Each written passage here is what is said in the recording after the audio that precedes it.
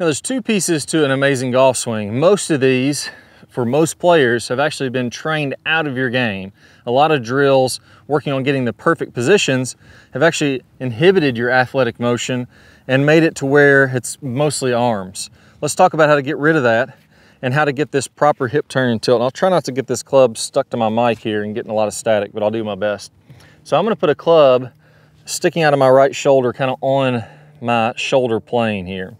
So if I was rotating level with the ground and just turning this way, it would be like that. Now there's two motions that happen in a good golf swing. Number one, as I turn to the backswing, this club gets pretty far back there when I'm looking from face on here. So the club isn't stopping here. I'm really getting that club behind my body. And then number two, what most players end up doing is they end up shallowing this club out and it would come into contact like this. Now when I do that, I'm standing up out of my posture, and to get down to the golf ball, I have to flip it and I have to kind of throw it away from my body. What we do in a good golf swing, or what all the pros are doing, is as they come into the downswing, they're getting that club tilted down to the golf ball with some shoulder tilt. So you see how my right shoulder is much lower than my left shoulder. If I was to do that standing straight up and down looking at the camera, it would look like this.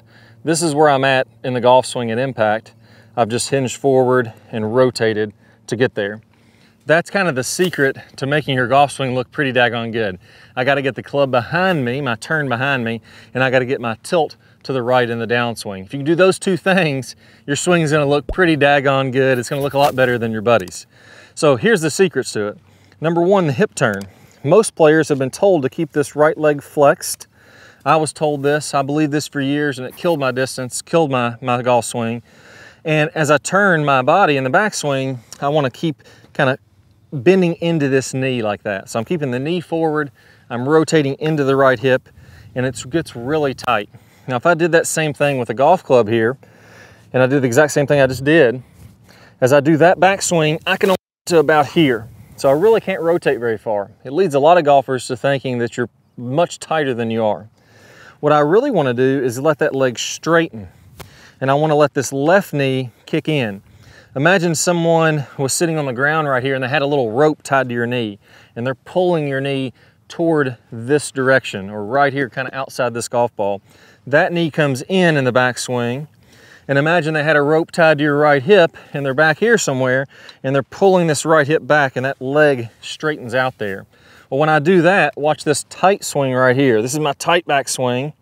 Watch when I do those two motions that I just did there. All of a sudden, I can get a great big backswing.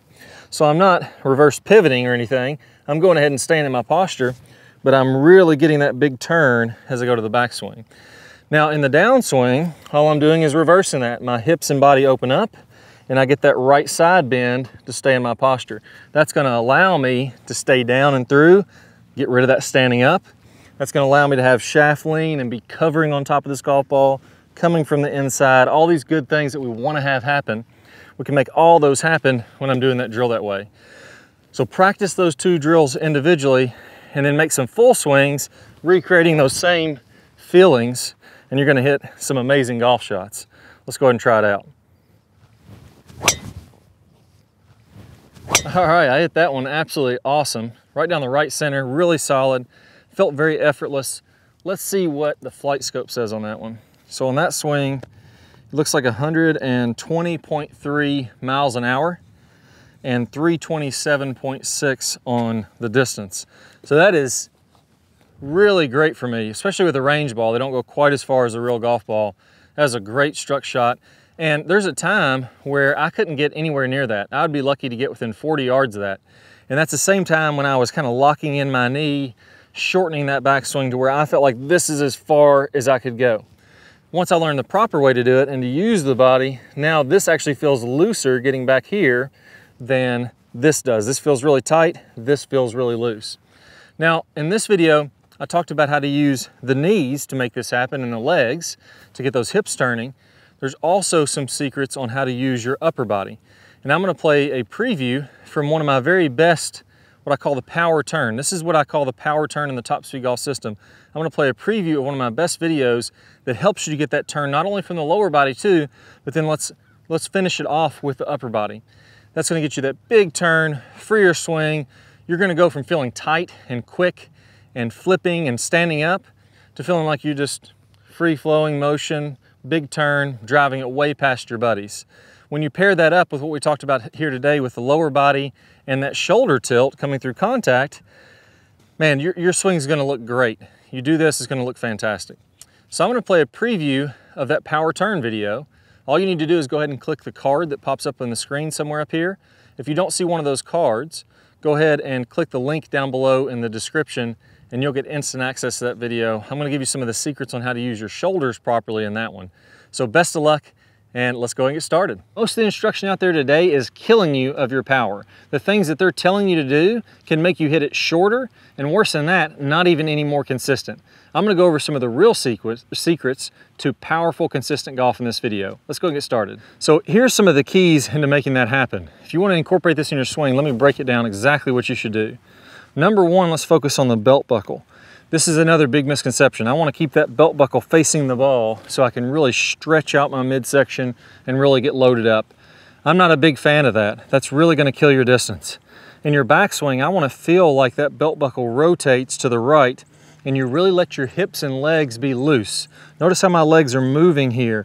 I'm not trying to keep those rigid and tight, or I'm really just taking all the speed out of my swing. All right, so on that one, I really felt like I let my belt buckle rotate back. And a good key to this is feel like your knees are loose. Feel like when you make your backswing. Piece number two, let's go ahead and rotate our shoulders.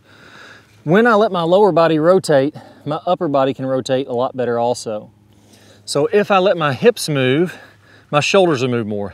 So here, once I've got my hips working well, I'm gonna add to that my shoulders making a big rotation. On average, on the PGA Tour, players are getting about 120 degrees of shoulder rotation. I don't see hardly anybody getting less than 90 degrees. So it starts with the hips, knees nice and loose, allow the belt buckle to rotate, and then from there, so those are two really big keys. But here's the truth. There's one thing, and if you don't do this correctly, nothing else is gonna work.